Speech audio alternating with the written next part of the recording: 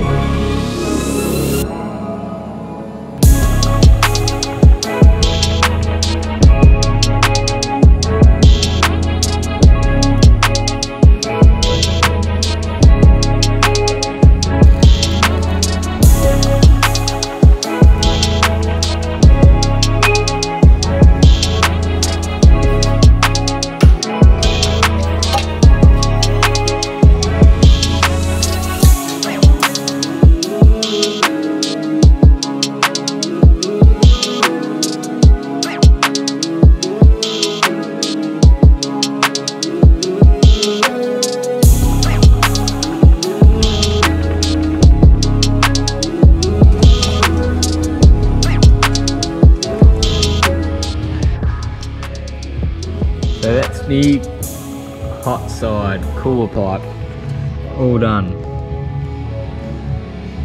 Up to the turbo, probably put a bracket off the head there onto there, just to make it a bit more solid. But yeah, pretty happy with it. Turned out excellent. Now let's go to the cold side. Okay, so I've come across a bit of a problem with doing my cold side, the intercooler piping, but I reckon we'll get around it. I think I've got a way. So as you can see, I've got a welding coupe on there I've made that's 25mm long, so I can actually put a hose clamp on it that I've rolled a bead onto. The only problem with that is, pie cuts get a nice tight radius, but as you can see, it sits up pretty tall. That alternator already won't clear the bonnet, so I have to clearance the bonnet to get that to fit. Now, with it sitting all the way up there, you can tell I might have to be cutting all the way through the bonnet, which I'm not too keen on, I dare say. So I tried that with a 45 on it, and it sits up pretty tall. Like, look at that. I can't really have that. So that one's out of the picture. I thought I'd try just a standard 1x-D bend, but same deal. Sits up pretty tall, and that's because they've got a 30mm leg length on them. But then I remembered I bought a 1x-D bend, and they don't have legs on them. That's good, it works in my favour. But the only problem is I try to roll a bead on it, but see, it sits down a lot lower than the rest. It can't roll a bead on it because it's on the radius, and it just can't form anything, but that's okay. So what I've done is to get by that is I found some 1/4" stainless bar, and I went down to one of the other sheds where I've got a roller, and I've just rolled it around to the general radius of a 3" bend. What I'll do is I'll cut some sections out of it, and I'll weld it in 4 spots with decent sections on it, so then I've got a bit of a bead for the hose clamp to bite onto. So that's what I'm going to do to get around this. I'm still going to have to clearance this bonnet. It is what it is, but that'll definitely get me out of trouble. Then I sort of had a bit of an epiphany, and I remember I had a welding coupon that I made, and I cut it on a bit of an angle, put a couple of pie cuts in there, and I've got it down for as low as I'm ever gonna get it. I'd like it lower, but it is what it is. After a bit of twisting and turning, that'll do, I reckon. So that'll be my intake.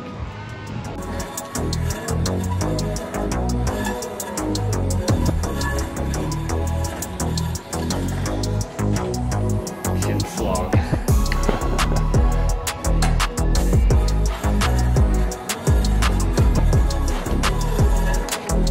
You do it.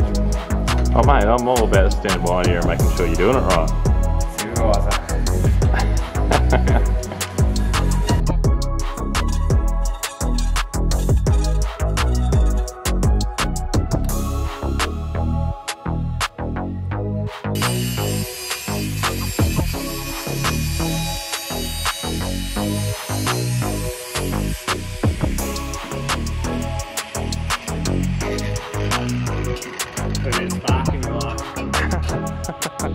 Mate, you sparked me up.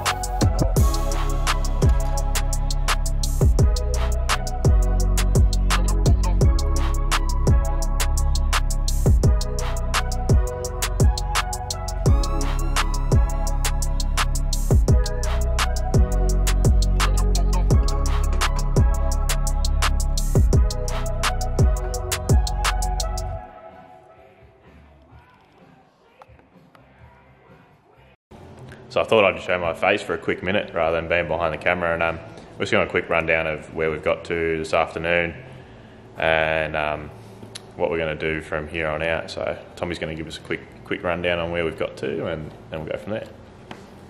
So I've got up to me wire bridge is pretty good so far. It's all tacked together except for here. That tape's good for 30 PSI, by the way. Won't fail. Nah, it won't fail. I've got it down to here. I'm still waiting on a couple extra bends so I can finish it off, so I can get to the cooler, but it is what it is. But yeah. Should be right. I think so. Yeah, so you can see that at the moment this is all tacked as a rough mock of what's going to happen, and then it runs down to normally where the washer bottle would sit. That's going to sort of have to be relocated slash modified, and then we just need to get those bends. So down the bottom here where we come out towards the cooler, we can come from here around here and sort of make our way. So it's a little bit tricky this side compared to the hot side, so get those couple extra bits and then hopefully we'll be cooking. Yeah, it's a bit harder with a bigger pot compared to the other side. Yeah, so we'll be back tomorrow and catch you then. Alright guys, so before we get too far, we just started tonight to weld the cold side. Tommy's already started welding, so you can see we've started from down the bottom here, working our way slowly through. It sort of gets more difficult as we get to the part where we're going towards our intake, but slowly getting there. We'll be done soon. No. No. But yeah, so before we started, we didn't really get to show the mock-up, but Tommy just went through and tacked from the intake side through down to the bottom where we're meeting another 90 degree, which goes down into the intercooler. So we'll get this done and then we'll be pretty sweet. So let's get back to it.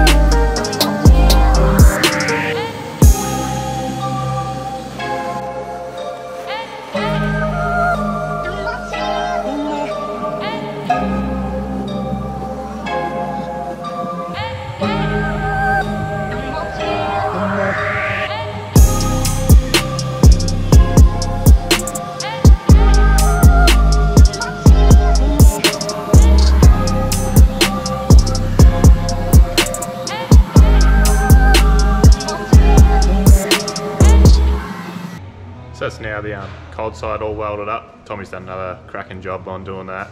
It's come up really good. So let's go have a quick look at it before we finish up for the night and let's get out of here.